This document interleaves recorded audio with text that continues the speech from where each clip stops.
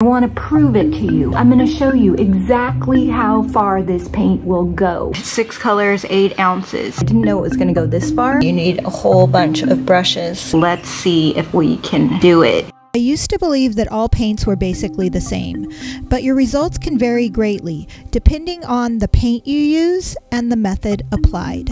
I'm going to show you how easy it is to get maximum coverage on a whole piece of furniture with just 8 ounces of paint.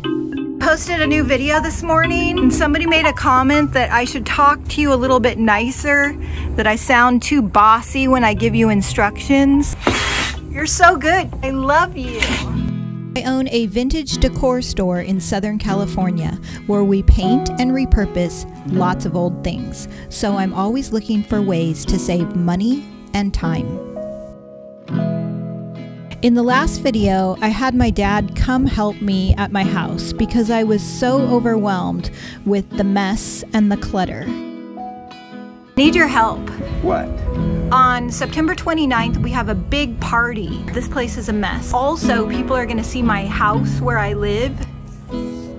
I had him build me an organizational system, and I will put the link to that video below. But for the next 60 days, we will be cleaning up and making over my house and the store. And I need to do it without buying anything new. I've got all of these colors right here, but I'm not going to use more than 8 ounces. That means 1 ounce for every color. I'm going to show you how I can do it, and that is the challenge. Let's get started. The paint I'm using is made primarily of clay. It is extremely pigmented, and you can water it way down without the paint separating. I have poured out just 3 ounces of paint to create a base coat. Because of the clay, the base coat works like a primer coat. You want to let this base coat sit for 24 hours, and then you can go back and blend. It creates an optimal surface for blending, kind of like putting gesso on a canvas. I have just 5 ounces left to complete this project. Do you see this here on my face? Bump right there? It's not a bump. Very slight. Okay, you know what happened? What? We didn't screw in that white post, and so I was trying to pull the drawer out, and the thing flew off and hit me right here. Well, did you tell me to screw? No, I didn't tell you. Where is the lens? Is it here? This paint is 5 times more pigmented than any other paint. I've said it before. This is the inspiration photo that I am going to use, but I can only use 8 ounces. That's the challenge. I'm gonna have to measure out all the ounces. I've already used 3 of the ounces, so I have 5 left. This is how I want it to look. I'm gonna use 1 ounce of Liquid Sunshine, Firestarter, Cowgirl Coral, and these are our 2 experimental new colors that are coming soon. And the base coat does not have to cover all the way. I'm measuring 1 ounce of each color into dishes that I can fit my paintbrush into, but I am also saving the empty jars because even a tiny bit can go a long way. I have them all poured out and I am ready to go. I am saving all of this paint that's left over that I couldn't scrape out just in case I need it. I like a good challenge. I'm gonna use a lot of brushes for this. That is really important with blending. This water bottle is key to blending. It is really helpful to use several brushes when blending, 1 for every color and some neutral brushes to help blend the 2 colors together. The water bottle also keeps the paint moving and helps the colors come together. It is easier to blend if you use more paint, but I wanted to prove a point that this paint can be watered way down and that the coverage is really good. Once I get done with the first round of blending, I like to let the paint cure. The paint dries very fast, but it cures slower. So the longer you wait, the more you can go in and do tricky little techniques without pulling up the coat underneath by reactivating it with water. You don't have to do it this way. You can blend all the way through. I like to do it this way because I can do things that I wouldn't be able to do if I didn't wait. Back from Hawaii. We're on our way to the antique mall. Ellie and I took a little break and headed over to the Antique Mall space in Encinitas to make sure that we were stocked up on everything. We have the address in the description box if you're in the San Diego area and want to check it out. It's really fun. Ellie is obsessed with this doll head tissue box holder. She is a girl after my own heart. What is in the back of Debbie's car?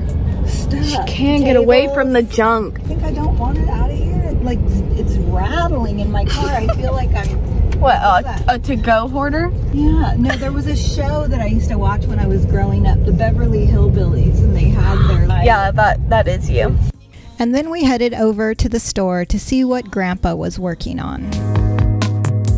I'll blow back for more hurricanes, then trot down to the blocks. Watch the bridge boys with their go-go. Work on today. I'm painting outside. I'm painting a desk and like a hutch. All right, we'll have to go check it out. Rose and I have been working on, this is a cute little jewelry box. Look at that. I did this one. This is my favorite. I love it. Sell the transfers and even some of the smaller things we can make and ship on our website. The link is below. Grandpa has been working hard. So I posted a new video this morning and somebody made a comment that I should talk to you a little bit nicer, that I sound too bossy when I give you instructions. It sounds like I'm speaking to you like you're my employee. You want to tell him that you're actually on my payroll? Yeah, I am. But you're also my awesome dad. Look what he built. I gave him a picture from Pinterest because I knew we had all this junk. So we can turn this part into shelves and it's going to be this amazing haul tree. Are you proud of your work? Yeah. Standing guard, right, Levi? My dad wears cochlear implants, so we have to talk loud, and that may be why people think I'm bossy. I just finished with the front. You can kind of see down there. I am really having fun with this. I didn't know it was gonna go this far. I have to do the top and the sides, but I'm gonna show you how much paint I have left. All I have to do now is blend the top, and I still have plenty of paint. I've done both sides. I'm gonna touch up and dry brush with whatever paint I have left over. I just finished my coffee. This piece has been sitting overnight. I need to wax it, distress it, and add some dry brushing. I have tiny little drops of paint left. Dry brushing is just basically barely any paint on the brush, and you create texture. This is our blending brush. I think this will be really good for dry brushing. I'm gonna take the Perfectionist and just kind of lightly get it across. Normally you offload your brush on a paper towel, but I don't want to waste any of the paint I have left. I'm just going to make sure it's all spread around, and I am going to just add a little texture and contrast. I'm going to go through, I'm going to do all the colors until I run out every last drop, and then we will wax. Dry brushing is an easy and fun way to add even more depth and dimension to your piece. You put the light colors in the high points and the dark colors in the shadow areas. All these bananas on my birthday cake remind me that I'm young. The clear wax seals and protects the finish, and it deepens the color.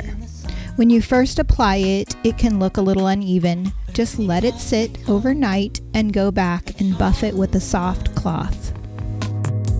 I'll blow back for more hurricanes, then trot down to the blocks. Watch the bridge boys with their go-go girls interject my genius thoughts. And she made some shelves in it. It's really cool, and the back of it is like aluminum roofing. Really cool. I painted it today. Painted it with mostly white inside.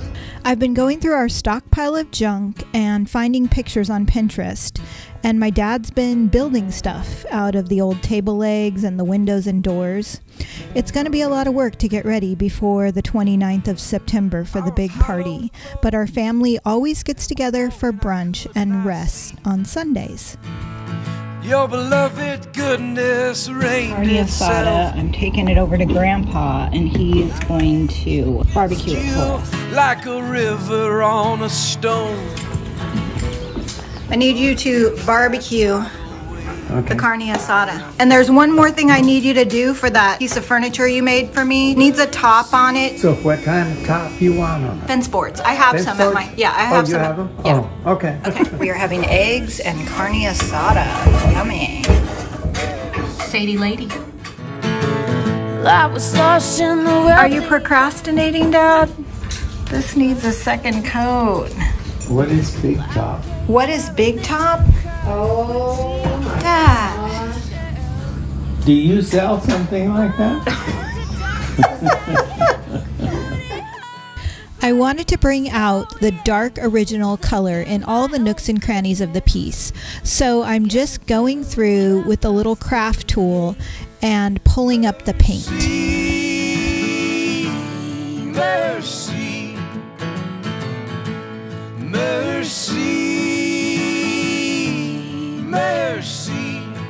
I'm not a fan of a lot of prep work or stripping off paint, so I love all the natural texture that occurred simply by going over a paint finish that had been done before. I'll cling on to so dear. Oh. The yellow contrasting with the purple. Intensify the yellow factor with the dry brushing. I love all the texture that it adds. Mercy, mercy, mercy, mercy. Come on. Many of you ask me about this song. The name of it is Mercy by Drew Holcomb. This video is a collaboration with several other furniture artists. Click the link below. You will not believe what they did with just 8 ounces of paint. To find DIY paint in your area or to sell it in your store, click the link below.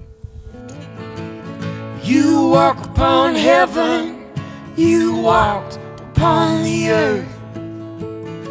You brought and bought salvation for me, a second birth. You took my broken cross up to Calvary. Oh yeah, and you sang my redemption song, hanging on my tree. Yeah. Mercy, yeah. Well, mercy, mercy, yeah. Well, mercy, mercy, mercy. And I'm not the only one doing this 8-ounce challenge.